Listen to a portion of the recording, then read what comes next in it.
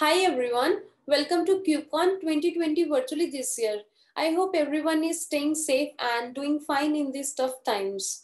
So today I will be sharing my thoughts and experience with you all on giving and getting technical help without being scared. So I will begin this talk with a brief introduction about myself. My name is Sonia Singla. I'm one of the members on the Kubernetes 1.20 release notes team. I was a past outreach intern at Mozilla. Recently, this summer, I completed my CNCF internship with Thanos project. Apart from this, I love being part of different open source communities. My talk is on giving and getting technical help without being scared. Asking questions can be hard. I first discovered that asking can be really hard when I was 17 years old, in the first year of my college. And at the same time, I was beginning with open source. So we used to had a class as well as a lab for straight 3 hours on the subject called oscillations and optics. So in the class, whenever the teacher used to ask any question, boys would blurt out without even thinking, while the girls, they would raise their hands, get shouted over, and then they don't say a word what they actually want to say. While I was sort of in the third category, just observing things around me, kind of an introvert person. In the same lab, we were divided into groups of three. The teacher used to say, club in groups of three as assigned, open your lab manuals, and here's all the required material for performing practical. Go for it. But what I observed at that time is there was no curiosity among girls. But the boys, they used to rush and perform the practicals very quickly. While the girls, they used to wait for the boys to finish so that they can copy the readings which came out while performing the practicals. At the same day, I had this thought in mind in what type of culture I am living, even why I am studying these subjects. It was emotionally weak for me. Helping can be hard. As I mentioned at the beginning of this talk, I was also beginning with open source at the same time. So whenever I got stuck with something or need help with something, I asked someone, send them a DM. Most of the time, nearly 95% of the time, I didn't hear back from that person. I didn't receive any reply back. So I developed this thing in mind. Just because they are good at something doesn't mean they should be arrogant, right? Maybe they aren't. And also trust me, mentors in the open source are among the kindest people in the world I ever know. Maybe the person was busy, I was not asking question in the right method, or there could be like billions of reasons why I didn't get any reply back. So when I started restructuring my questions, doing proper homework before asking, most of the things were changed for me. It was like another side of the coin. Helping is culture. What I observed common between open source mentors and the teachers is that the teachers and the mentors are rushed to help girls more quickly than they help boys. They let the boys struggle a bit with the work they are doing and implicitly sending a signal that the boys are more capable. Ultimately, they will figure it out somehow. At the same time, I felt that the system is privileged and biased. It's totally understandable that the mentors wants to help the underrepresented people in tech to help them grow, become better engineers, help them in making money and in the promotions so that there is a balance, reduced gender gap, more diversity and inclusion in our tech industry. But at its core, this plays into the idea that the underrepresented people aren't already skilled enough, smart enough, or ready for more responsibility or leadership. Opportunity and visibility, not advice. What members of underrepresented groups in tech often need is opportunity and visibility, not advice. They have to work extremely hard and be extremely good at the work they are doing so that they can combat the systematic privilege and unconsciousness biasness at play in our work environment. They're consistently underpromoted and undercompensated for the work they are doing, even though they are excellent at their work. So these are some of the nice lines by Christy Tillman. Advice is just one thing a mentor gives, but there are residual benefits from visible proximity and tangential relationships to be gained. So I would request everyone to give it a thought and think about it. Community Bridge with Thanos. Recently, this summer, when I did my Community Bridge internship with Thanos project of CNCF, Bartik and Pavilas, they both were my primary mentors, and most of the time I spent working with them. We used to have a weekly call.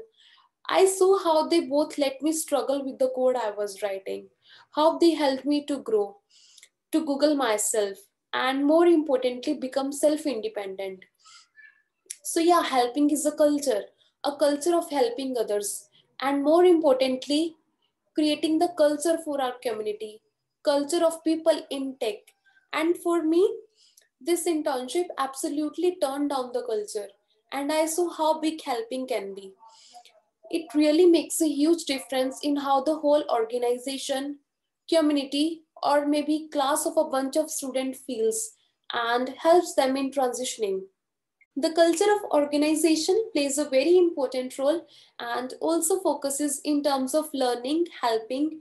And if you have this kind of culture in your organization, company, or maybe in your college, it means that you're doing absolutely great. You can hire amazing people, more diversity among the organization. You can take junior folks and grow them into amazing senior folks. So today we are gonna talk about tools, getting technical help, giving technical help. And I'm going to share some of the specific tools for making these two things easier because these can be really challenging. So without further ado, let's talk about asking. And first, let's talk about the mindset of asking, and then about some of the specific tools that you can use to make it more useful. As a developer, it's exciting and challenging to stay up to speed with the latest trends in technology. Every day, new challenges, new languages, frameworks, and devices capture our attention. However, our developer community is made of people, not the tools.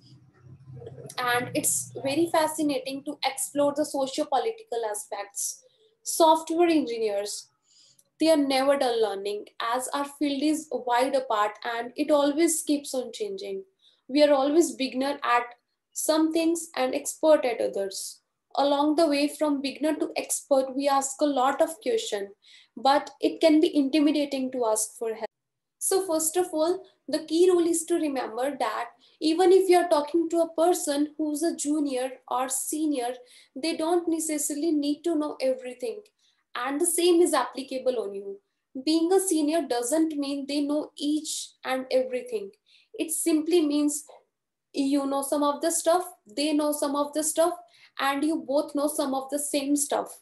If your code is not running, giving you some errors, or might be your application is not building, this is a sign of progress. It means that you're about to learn something new, and be sassy and brave enough to step up. It's scary and intimidating sometimes, but anyway, you have to push yourself through it. So, here are some of the tools that you can use for asking.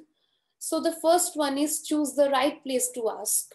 I just want to put this up here, and I believe this is a base level importance because if you're working in a toxic culture, no matter how good you become at asking, no matter how brave and excellent you are, you're definitely gonna end up in a bad time. The people who are the founders, leaders are going to set the culture. So listen to them. Or if you're interviewing them, ask them lots of questions, whatever you have, so that you know you're going to end up in good hands, good place. Also, online forms, Slack channels, IRC are a much better place to ask. The rest depends upon the organization.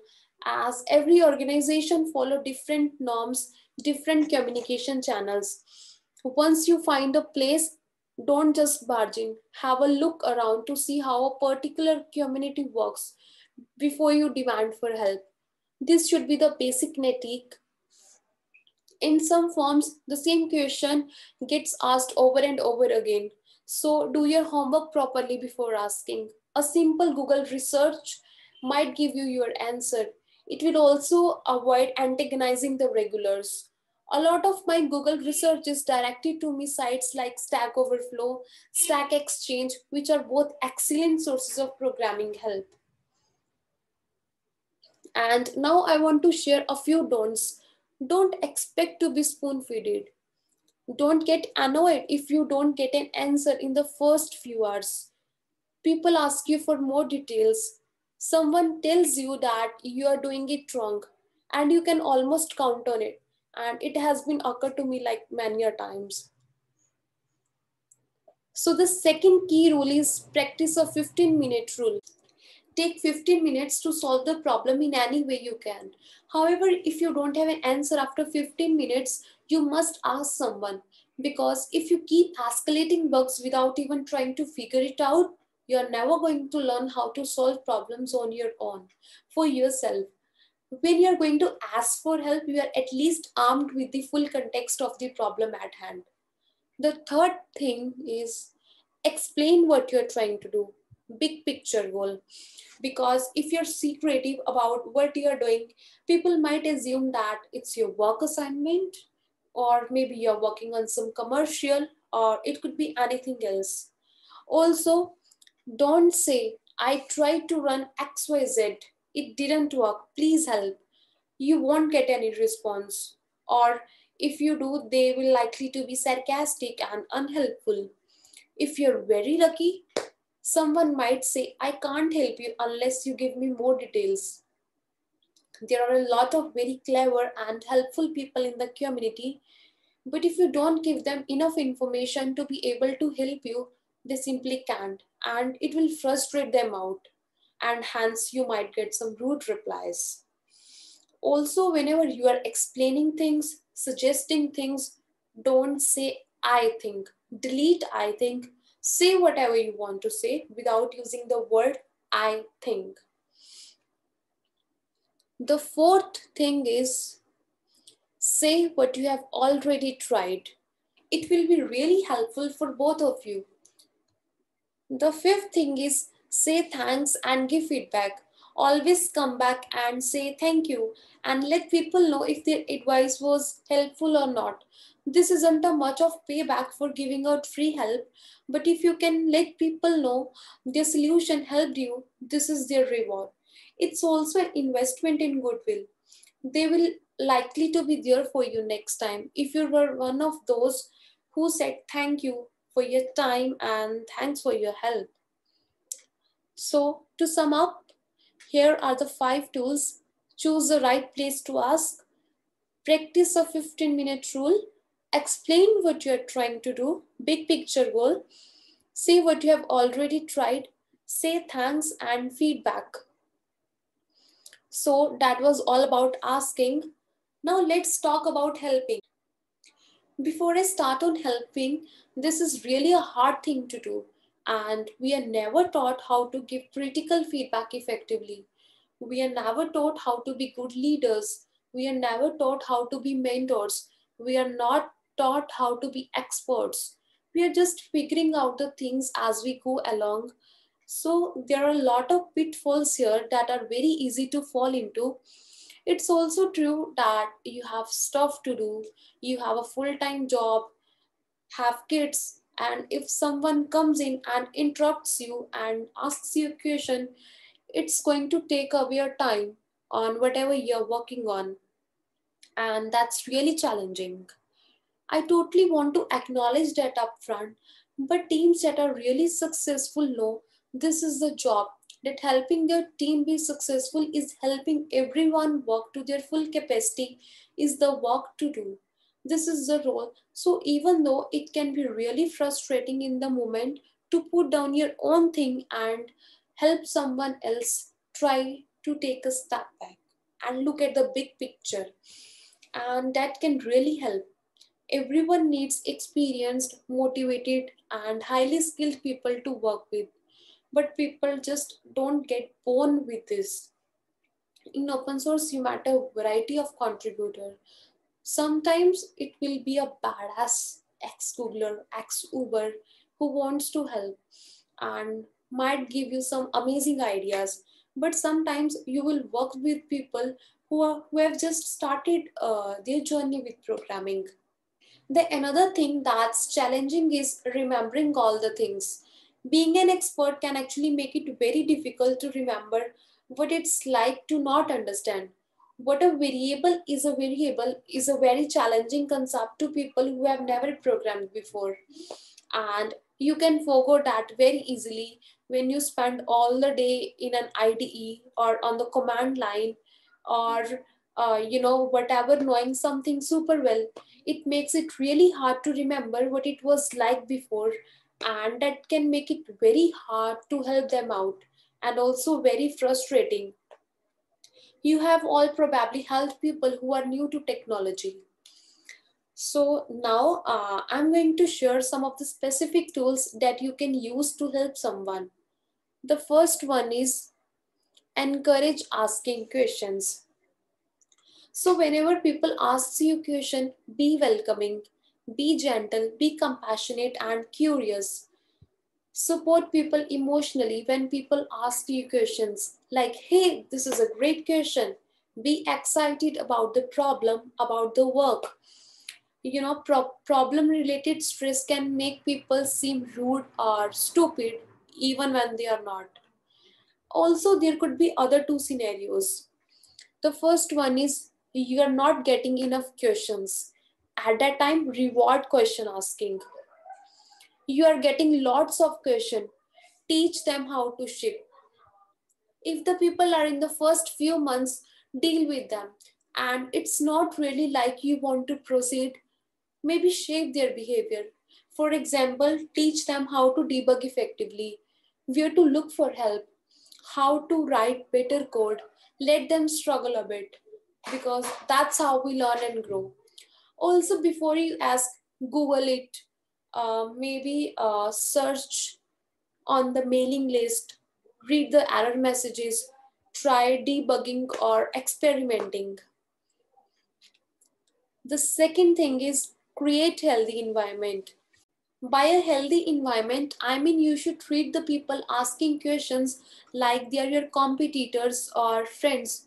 You should never underestimate them.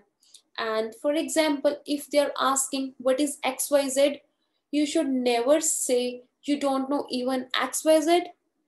This makes the environment really toxic and discouraging environment. The third thing is explain the process and reason. So after getting the question from people, you should explain the complete process to them. By process, I mean how the things are running behind the scenes. You should provide them enough data, context or documentation links so that they can understand better. There might be things or concepts which you understand, but they don't. Tell them how you approached a solution for a certain complex problem. How are you making those complex decisions? Tell them the reason why you made this thing or feature like this way. In this step, make sure that you are not spoon feeding them, but providing enough resources from which they can learn after you give them basic ideas. This goes into a really long way, but it will really make a very huge difference.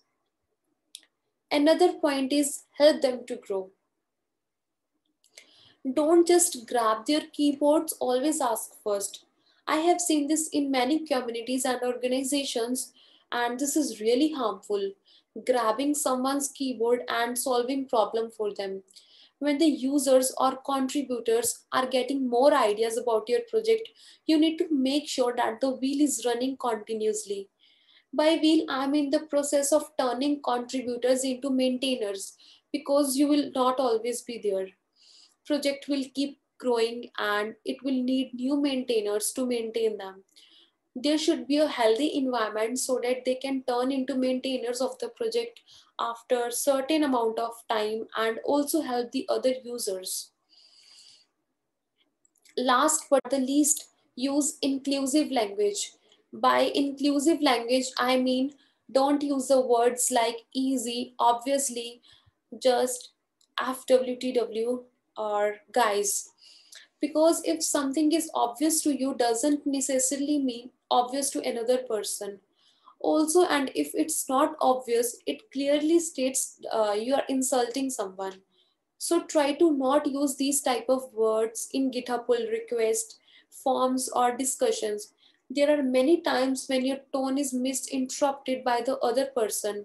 So maybe add some emojis to that, use some encouraging words, and try to explain things constructively as well as politely. So to sum up, encourage asking questions, create healthy environment, explain the process and reason, help them to grow, use inclusive language. Successful and healthy community.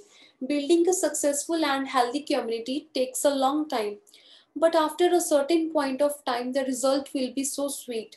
Contributors will become maintainers, and this chain will keep increasing over the time.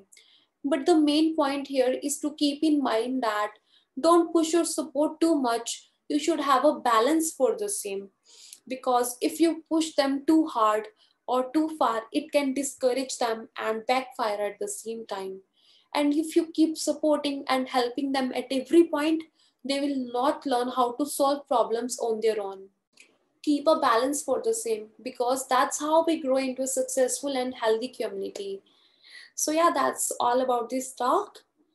Thank you so much everyone. And I have mentioned my handles.